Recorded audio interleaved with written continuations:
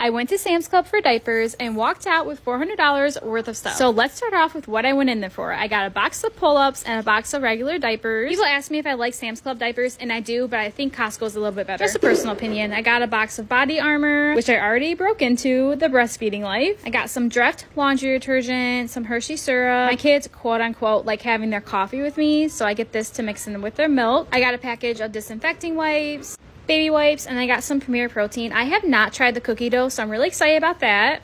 A box of Go-Go Squeeze yogurts for my toddlers, bananas, a huge pack of hot dog buns, along with a huge pack of hamburger buns, tomatoes, and then I got some goodies for my 9-month-old. Once Upon a Farm food pouches, and then Gerber food pouches, teethers, and puffs. I like that Sam's Club carries the organic kind, and I can say I think Sam's Club has a better option for baby food. Got some cheese. These salad kits are so good. I got sweet kale and then the cheddar ranch. And then I love Kinder's products, and I've never seen this chicken sauce, so I grabbed some of that, along with some prime steak seasoning, guacamole. I should have gotten 2 packs of these because my toddlers devour guacamole. A package of organic ground beef, Dino chicken nuggets, some pre-pattied hamburgers for smash burgers, and I got a package of ketchup, mustard, and relish, Jimmy Dean sausage for my toddlers, and then my husband likes these for his breakfast. Our grand total was $393.06. I honestly don't think it's terrible. It really never fails. I always walk into Sam's Club for one thing and walk out with a full cart.